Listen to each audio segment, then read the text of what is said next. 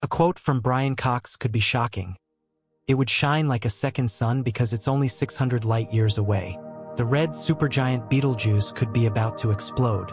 Images show that Betelgeuse is completely dimmed and very unstable. Researchers around the world are eagerly awaiting this unique event. At a distance of just 600 light-years, we on Earth will be able to see the spectacle with our naked eyes. When Betelgeuse explodes, it will shine brighter than the entire galaxy for a few moments. Even weeks later, we will still be able to see the remains of the supernova. What exactly will happen when Betelgeuse explodes? According to astrophysicist Brian Cox, we will see a light so dazzlingly bright for a few moments that it will look like a second sun. During the day, we might be blinded for a few moments and see a very bright flash. If the star explodes at night, it will be as bright as day for a few moments. Betelgeuse is about to explode, that much is certain. But on a cosmic scale, shortly could mean 100,000 years, or even just one day. The crazy thing is that Betelgeuse could already have exploded. Since the light from the supernova will travel through space for 600 years before it reaches us, we will only see the extreme brightness 600 years after the actual explosion. This idea shows the extreme dimensions of the universe in an impressive way. It will be exciting for us as soon as the supernova becomes visible, and we are already following every little change in the star. In 2019 and 2020, the red supergiant Betelgeuse experienced a dramatic decrease in brightness, which subsequently became known as the Great Dimming Event. This sudden drop in brightness led to speculation that the star was about to explode. Other experts were certain that the star would become brighter shortly before the final event. Researchers eventually found that the dimming was caused by a huge ejection of dust that blocked some of the star's light. It is likely that the aging star Betelgeuse experienced something like a mass ejection in these events, which we also know from our Sun. A star ejects large quantities of material into the surrounding area. Betelgeuse is 1,000 times larger than our Sun, and the amount of material was much higher. The dimming was caused, on the one hand, by the dust cloud and, on the other hand, by the star experiencing cooling at the site of the material loss. In March 2024, the American Association of Variable Star Observers reported that Betelgeuse had again experienced a dip in brightness of about 0.5 magnitude. Researchers anxiously and excitedly observed the dimming since late January. This dimming was also a sign that we are not familiar with Betelgeuse. Any change that is unusual can be an indication of the explosion. Again, the scientific community researched intensively and eventually found that the extreme dimming was a direct aftereffect of the Great Dimming Event of 2019 and 2020. Now we have brand new studies and simulations from astronomers at the Max Planck Institute for Astrophysics showing that the turbulent surface activity of Betelgeuse could also lead to optical illusions. So what is the real status of the red supergiant? And will we see the explosion soon? The theory of the binary star suggests that while it has been proven that Betelgeuse is well on its way to going supernova, it remains a mystery as to what stage the red supergiant really is in at the moment. Betelgeuse is not a normal red supergiant. It behaves very differently from other stars of this type observed in space, and there could be an as yet unknown reason for this. Some of the star's characteristics do not fit the picture, and so researchers came up with a fascinating theory. Betelgeuse could be the result of two smaller stars merging. In this case, we would not see one old star on its way to going supernova, but two. The star rotates so quickly and contains more heavy elements such as nitrogen in its atmosphere than is the case with typical red supergiants. In a simulation carried out by astronomers, it was shown that Betelgeuse could originally have been a binary system consisting of two stars. One of these stars would have attracted the mass of the other, ultimately leading to a merger. This process would have disrupted the internal material of the newly formed star and pushed the heavy elements into the upper layers, which would explain the unusually high concentration of nitrogen. The merger would also have accelerated the rotation of the star. Normally, red supergiants rotate much more slowly. However, the simulation plausibly showed that the additional transfer of angular momentum can be explained by the merger of two stars. A counter-study also showed that the fast rotation of the star could be a misinterpretation. The activities on the surface of the star can lead to optical illusions that only look like an increasing rotation.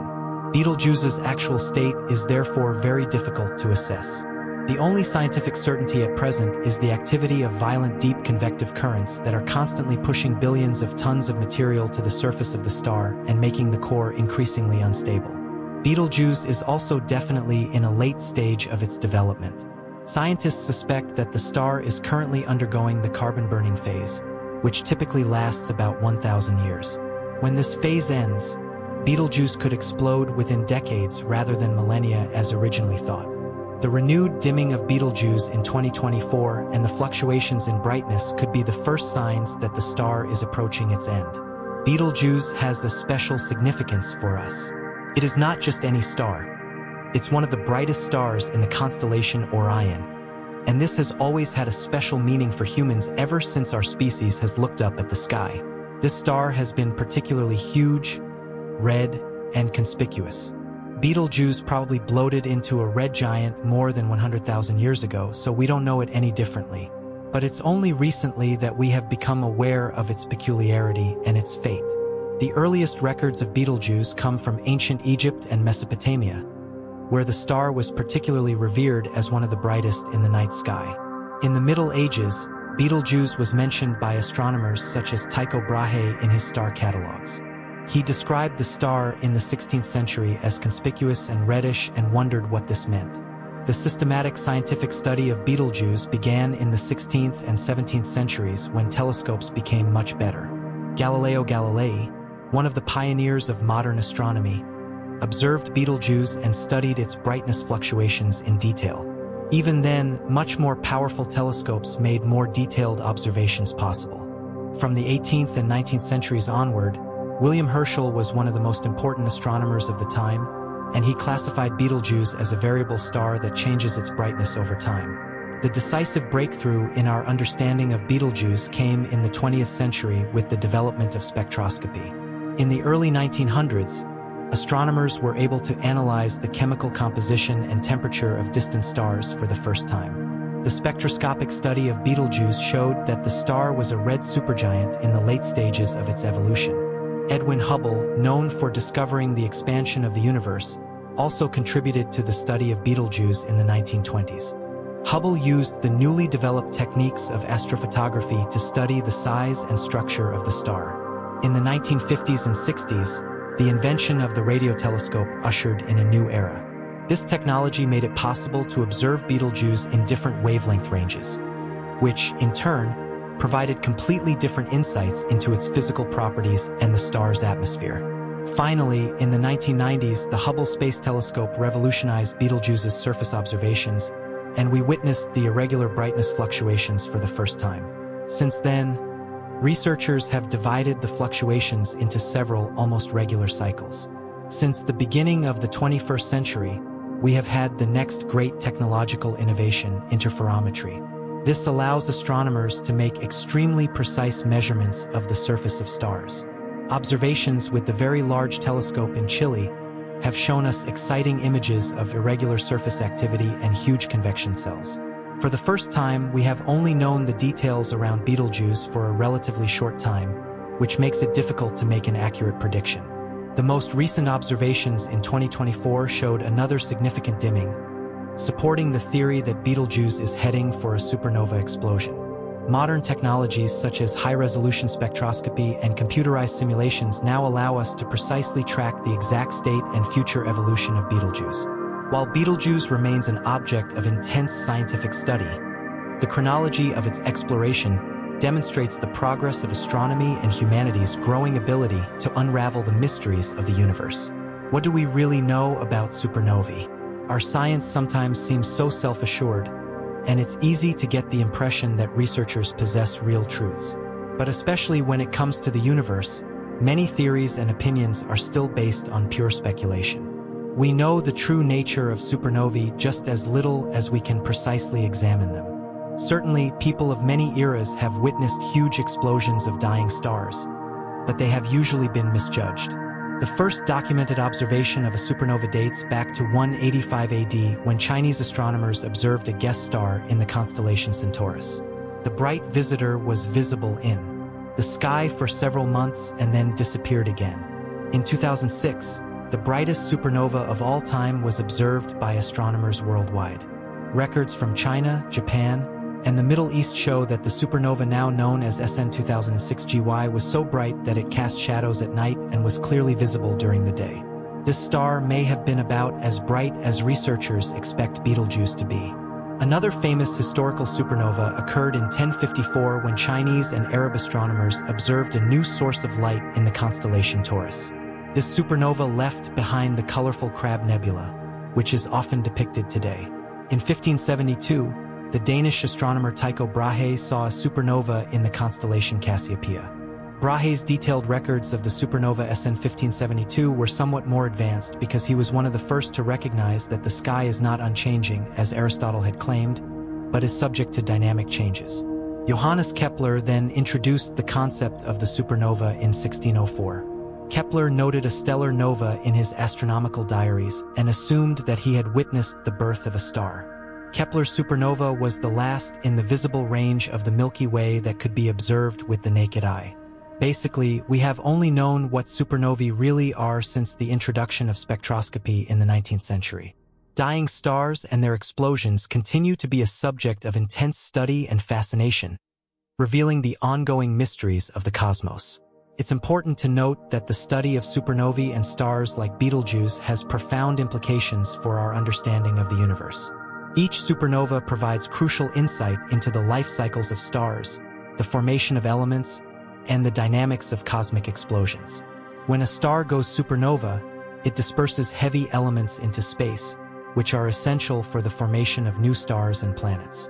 This process contributes to the chemical enrichment of the galaxy, impacting the composition of future stellar and planetary systems. Moreover, the observations of supernovae help astronomers calibrate cosmic distance scales, improving our understanding of the expansion rate of the universe. For instance, type Ia supernovae, which occur in binary star systems where one star is a white dwarf, serve as standard candles due to their predictable luminosity. By comparing the observed brightness of the supernova to their known intrinsic brightness, scientists can measure the distance to their host galaxies, which is crucial for determining the rate at which the universe is expanding. Technological advancements in astronomy, such as space-based observatories and sophisticated spectrometers, have allowed for more detailed studies of these cosmic phenomena. Instruments like the James Webb Space Telescope, JWST, are expected to provide unprecedented views of distant supernovae and their remnants, offering new insights into the early universe and the formation of the first stars. Furthermore, the study of supernova remnants, such as the Crab Nebula, provides valuable information about the aftermath of these explosions. These remnants offer a natural laboratory for studying the behavior of matter and energy under extreme conditions, helping to validate theories about stellar evolution and the fundamental forces of nature. In essence, the continuous exploration of stars like Betelgeuse and the resulting supernovae represents a dynamic field of research with the potential to unveil the deeper mysteries of the cosmos. Each discovery and observation not only expands our knowledge but also enhances our appreciation of the complex and ever-evolving universe in which we reside. The study of Betelgeuse and similar cosmic phenomena offers profound insights into the life cycle of massive stars and their eventual demise. These stars, which are crucial in the cosmic ecosystem, play a significant role in the synthesis and distribution of heavy elements throughout the galaxy. Understanding their final stages helps astronomers piece together the larger narrative of galactic evolution. Betelgeuse, as one of the most well-studied red supergiants, provides a unique case for observing stellar dynamics. The star's complex behavior is indicative of the intricate processes occurring in massive stars nearing their end. Its large size and mass mean that it is expected to undergo a dramatic collapse before exploding. This collapse is a critical phase where the core contracts under gravity, raising temperatures to the point where nuclear fusion of heavier elements occurs. The resulting supernova is not only a spectacular event, but also a vital mechanism for dispersing these elements into the interstellar medium, contributing to the formation of future stars and planetary systems. Astronomers are also keenly interested in the impact of such explosions on their surrounding environments. Supernovae generate shock waves that can trigger the formation of new stars from the surrounding gas and dust. This process highlights the interconnectedness of stellar life cycles and the dynamic processes driving cosmic evolution.